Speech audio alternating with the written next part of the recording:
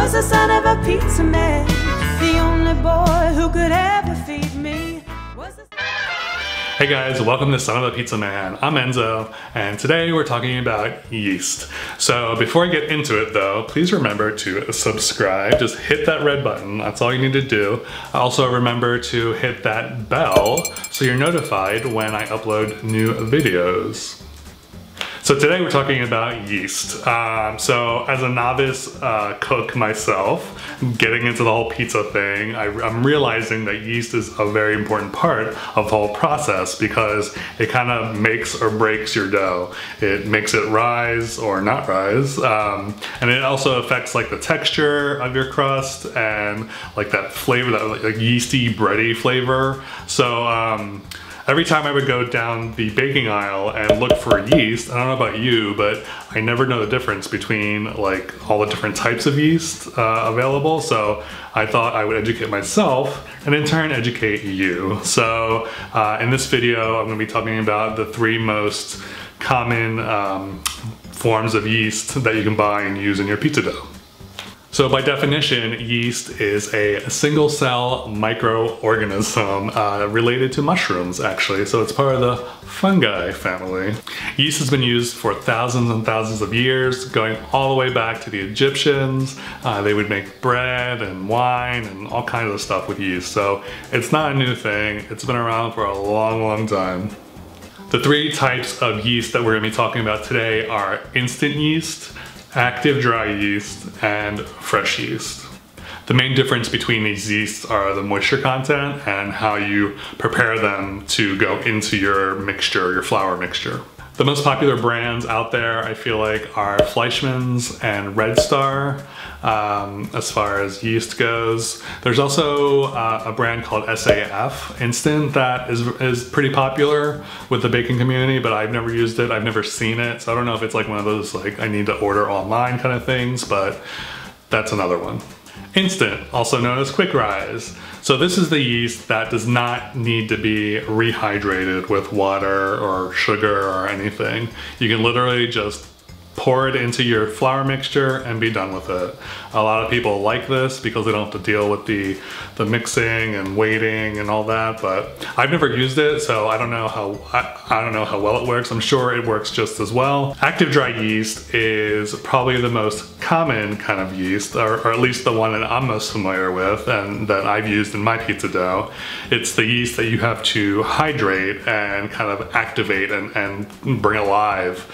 So to do that, all you need to do is take a bowl, put the yeast in there, and then I take some sugar because the yeast will actually feed on the sugar and get all gassy. And then you add some warm water to it, and you need to make sure that the water is not too hot, otherwise you'll kill the yeast and that'll be sad. You'll know if the yeast is not alive. And then that takes about 10 minutes, and then after 10 minutes you'll have this big frothy delicious mess, and then you can add that to your dry mixture. Fresh yeast, also known as cake yeast, is probably the least used yeast for the everyday baker. It's kind of hard to find and it's very perishable. So the dry yeast is a better alternative because it keeps better and it keeps longer.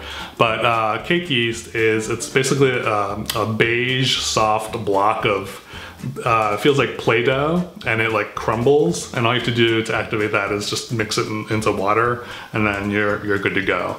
I remember back when I was working with my dad as a pizzeria owner, he would obviously buy them in bulk, so he'd buy these huge bricks of fresh yeast, and I distinctly remember having to like measure it out and then crumble it into the mixing bowl, and that smell of yeast. If you want to know what yeast smells like, go buy some cake yeast and take a big old whiff, because that's yeast. Also, if you can substitute fresh yeast for dry yeast and vice versa. It's just a 2-to-1 ratio. You want to use more fresh yeast versus instant yeast or active dry yeast because it's more concentrated. So just remember that 2-to-1 ratio. And then I also wanted to kind of mention the wild and natural yeast, which is like a starter kind of thing. I'm not gonna get into it too much, but it's basically where you mix flour and water, and then you let the yeast, there's actually yeast in the air all around us at all times, which is a weird fun fact, I guess. And that kind of like ferments it. It's a really cool process. I don't know how many people actually use that method, but it's a inexpensive way to get yeast into your baked goods.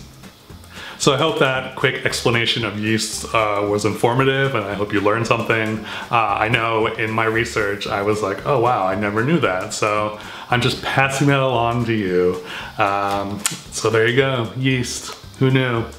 Thank you guys for watching as always, and don't forget again to subscribe. It means a lot to me. And until next time, ciao for now. The only one who could ever need me was the son of a pizza man. The only boy who could ever feed me was the son of a pizza man, yes.